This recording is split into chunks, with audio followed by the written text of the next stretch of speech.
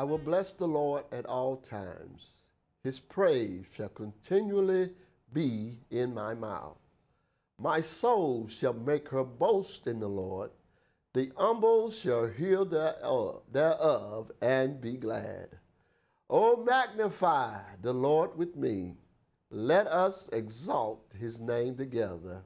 O taste and see that the Lord is good, for the Lord is good. His mercy is everlasting. His truth endure to all generations. Giving honor to our Lord and Savior Jesus Christ, who is our life. In him we live, we move, we have our being. Amen. He is the way, the truth, and the life, declaring that no one comes to the Father but by him. We want to thank you for tuning in to another broadcast of the Word Ministries, hosted by yours truly. I am Pastor Billy Bedford. We give honor to whom honor is due. We give honor to all of you, amen, that are tuned in to another broadcast of the Word Ministry. We want to thank you for your continual, amen, viewing of this broadcast, and we pray that you are being encouraged and uplifted and inspired, amen, from the Word of God, amen. Not from, amen, me, but from the Word of God, amen. In the Word, amen, there is a hiding place, and we thank God for his Word. His word that is gone out of his mouth, it will not return unto him void. It will accomplish what it pleased, and it will prosper where it is sent. Amen. The word of God is very important to us. We need the word of God. We need to meditate upon it day and night. We should study the word of God. Amen. To show ourselves approved unto God. A workman that needeth not to be ashamed, rightly dividing the word of truth. The Bible says, and I believe it, amen, that all scripture is given by the inspiration of God. And that, amen, the scriptures are profitable for doctrine, for reproof, for correction, for instructions, thoroughly furnished, amen, that the man of God may be perfect, thoroughly furnished unto all good works. Amen. I believe, amen, the writers, as they were writing, amen, that they were moved by the Holy Ghost. Amen. And when the Holy Ghost moves on you, amen, it's not your will, amen, but is the will of God. Amen. God desires, amen, to move on us, to use us. Amen. We talked last week's sermon was, amen, cover you is what the Lord wants to do. From Adam even unto now, it is the will of God desire to cover you. There's so much going on in this world. Amen. Destruction is in the land. Amen. People, amen, are doing things that we never thought would happen. Amen. Praise the name of God. We're living in a day and time when just recently, amen, a father killed his 6-year-old son. Amen. Praise the name of God. Cover you is what the Lord wants to do. Just recently, a 6-year-old child took a gun and shot a teacher. Amen. It is important to allow God to cover you, cover your children, cover your families. And that's what he wants to do. And if you're not covered by him, I want to tell you that it's not that he don't want you covered. It's not that you're too far from him. The Bible says his hand is not shortened that he cannot save. His ears are not heavy that he cannot hear. The problem is not in God, it is in us. Somebody once said, if God seems far from you, guess who moved? He's still there, waiting on us, standing at the door, knock and saying, if anyone will hear my voice and open the door, I will come in and sup with him and he with me. You mean me, even you. Jesus said, he that comes to me, I will in no wise, no case, cast him out. God wants to cover you. And that which is in his hand, Jesus declared, no one will be able to pluck him out. They can lie on you, scandalize your name, but they can't pluck you out of the hand of God. Who shall separate us from the love of God? Killed all the day long, accounted as sheep for the slaughter. But nay, in all of these things, we are more than conquerors through him that loved us. Cover you is what the Lord wants to do. And we want to be under his covering. Therefore, we should pray. The Bible says man always ought to pray and not faint. We ought to pray without ceasing. Amen. Pray to the one that's covering us. With prayer, with supplication, make your requests known unto God. Go to the one that's covering you and ask. Ask him covering. Ask. Your covering said it shall be given. Seek your covering. Seek and you shall find. And the door shall be opened unto you. If there's a door of healing, know that you're covered and that he's your healer. If you need a way made, he's your provider. You're under the covering of one that will supply all of your need according to his riches and glory by Christ Jesus. You're under the covering of one that can open the window of heaven, pour you out blessing that there is not room enough to receive. Thank God, covering you. You got something to praise him for. Many things that you got him to praise him for. For one thing, you ought to praise him for covering you. But had not been the Lord who was on our side, when men rose up against us, they would have swallowed us up. Thank God for being a covering for you and I. Let us go to God in prayer. What a friend we have in Jesus. All of our sin and grief to bear. What a privilege it is to carry everything to God in prayer.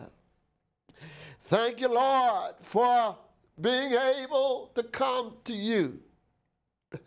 Thank you, Lord, for forgiveness of sins.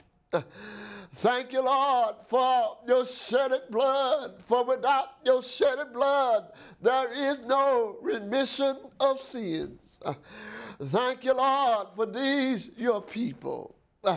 Someone need healing in their body. But Lord God, you've already healed all manner of sickness and disease. You are a healer. Hallelujah. Somebody going through a storm right now. But you've already gotten out of the hinder part of a ship and said, peace be still. Good God Almighty, have your way today. Bless God. Touch these your people from the crown of our heads to the soles of our feet. We stand before you, asking you forgive us of all our sin. Cleanse us from all unrighteousness. We come to you to present our bodies as a living sacrifice, holy and acceptable unto you. We confess that our righteousness are as filthy rags. But Lord, when we come to you, we become your righteousness of you. And we thank you for forgiveness of sins. We thank you for cleansing. We thank you for healing. We thank you for salvation through your precious blood. Bless us and we shall be blessed. Keep us and we shall be kept. In Jesus' name we pray. Amen and thank God. To the gospel according to St. Luke chapter 2, beginning at verse number 42. To the gospel according to St. Luke chapter 2, beginning at verse number 42, you will find these words recorded. When he was 12 years old, they went up to Jerusalem after the custom of the feast. And when they had fulfilled the days, as they returned, the child Jesus tarried behind in Jerusalem. And Joseph and his mother knew not of it. But they, supposing him to have been in the company, went a day's journey, and they sought him among their kinsfolk and acquaintance. And when they found him not, they turned back again to Jerusalem, seeking him. And it came to pass, after 3 days, they found him in the temple, sitting in the midst of the doctors, both hearing them and asking them questions. And all that heard him were astonished at his understanding and answers. And when they saw him, they were amazed. And his mother said unto him, Son, why hast thou thus dealt with us? Behold, our father and I have sought thee sorry. And he said unto them, How is it that you sought me? Wish ye not that I must be about my father's business? And they understood not the saying which he spake unto them. And he went down with them and came to Nazareth and was subject unto them. But his mother kept all these sayings in his heart. And Jesus increased in wisdom and stature and favor with God and man. Wish ye not that I must be about my father's business. We want to talk to you from this subject.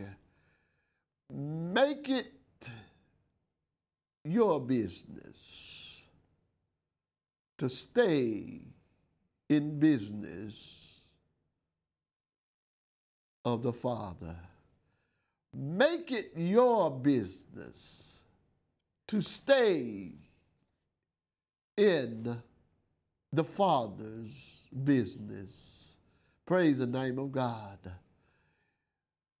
We're living in what many call hard economic times. And on the natural side of life, businesses are going out of business. Businesses are shutting down. But I stopped by WOIL TV 47, located in the marble city of Sylacauga, Alabama, to tell somebody that we all should make it our business to stay in the Father's business. Praise the name of God.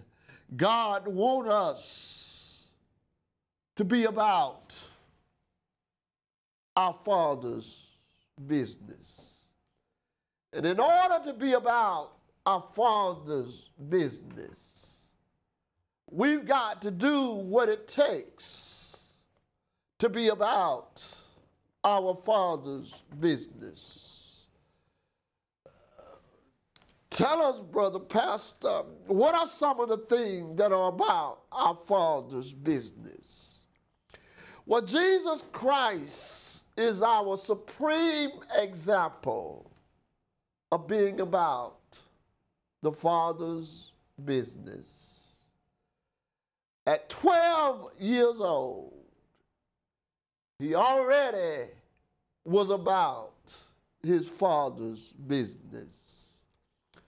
So, amen, even you, young man, you're not too young to be about the Father's business. Ecclesiastes 12 says, remember now your Creator in the days of your youth, while the evil days come not, nor the years draw nigh. Jesus Christ was about the Father's business.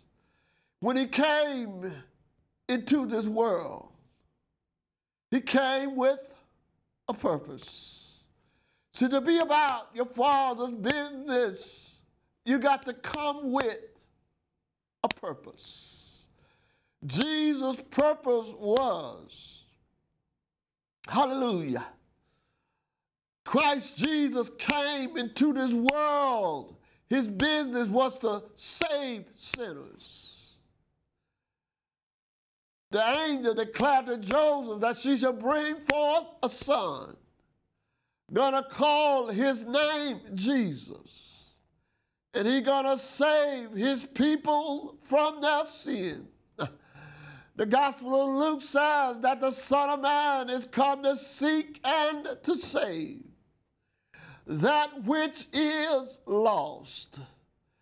Amen. The Father's business is to see souls saved. If you're looking for, amen, something to do about the Father's business, you ought to look, amen, to see that others, amen, know Jesus. Hallelujah. The Bible says, let the redeemed of the Lord say so, whom he had redeemed from the hand of the enemy. If God has brought you out, if God has delivered you from the hand of the enemy, it ought to be your business to tell somebody, amen, about the Lord. Tell them that he's saved to the utmost. Tell them, amen, that Jesus, amen, is alive. And that he is in the saving business. It is our business to go out and tell somebody about Jesus Christ. I heard him say the harvest is plenteous, but the laborers are few. We ought to be telling others about Jesus. Hallelujah. I'm an Alabama Crimson Tide fan, and I tell others, amen, roll tide. But that's not the total Father's business that I should be about. Amen. I should tell people, amen, that Jesus is number one. Jesus is numero uno. And he wants to be number one in our lives. Good God Almighty. In other words, when I wake up in the morning, I ought to not wake up just saying roll tide. I ought to wake up saying that this is the day that the Lord has made, and that I will rejoice and be glad therein. I ought to not be blessing, amen, Nick Saban. Amen. But I ought to be like David and bless the Lord at all times. His praise shall continually be right here in my mouth. Why? Because, amen, he is our number one business. He doesn't take life from us. He doesn't take, amen, doing things from us. He just wants to be number one in our lives. And that should be our Father's business. When we are about our Father's business, we don't have to worry about what we're going to drink, what we're going to eat, what we're going to wear. Because the Father knows you have need of these things. But when you're about your Father's business, you seek, Matthew 6:33 says, seek ye first. Amen. Seek ye first. He comes before you. Anyone will be his disciple. Let him deny himself, take up his cross, and follow him. Seek ye first the kingdom of God. Seek ye first God's way of doing things. And all of these things shall be added unto you. Make it your business to stay in business. Amen. And to stay in business is to be about your Father's business. His number one concern is souls. And that soul to have eternal life. John 3:16 says, for God so loved the world that he gave his only begotten Son, that whosoever believeth on him should not perish, but have, not, he didn't say a car, a house, or land, but have everlasting life. And within everlasting life, cars, houses, and land are a given. But everlasting life. Amen. And when you have everlasting life abiding in you, it should be your business to stay in business and be about your Father's business. That's number one, is souls. Your soul is very important to God. Souls of mankind is very important to God. Jesus Christ, when he was 12 years old,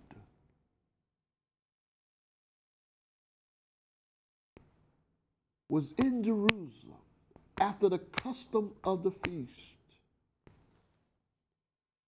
And he tarried behind his mother Mary and Joseph.